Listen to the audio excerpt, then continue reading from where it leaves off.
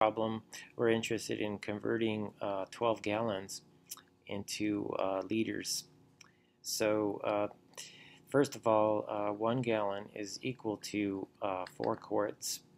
We know this from the English system, and then as well we know that 1 liter is equivalent to 1.057 quarts.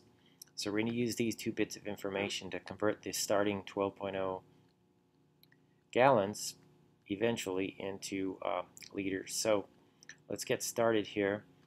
We have gallons here. The only thing we can use to cancel out the gallons is this first equivalency.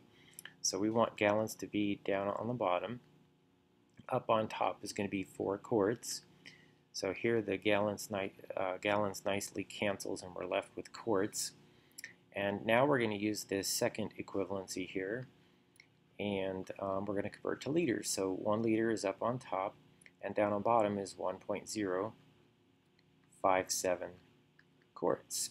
So you can see how the quarts nicely cancels, and we'll be left with units of liters. So on the calculator here, we'll take a 12 times 4, and then divide by 1.057, and we get a quantity of 45.4115421.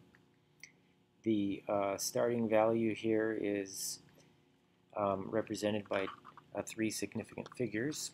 So let's highlight the 3 that we want. Look at the 4th one over. It's less than 5, so we round this down to 45.4, and the units are liters. And we'll box that up. That's our final answer.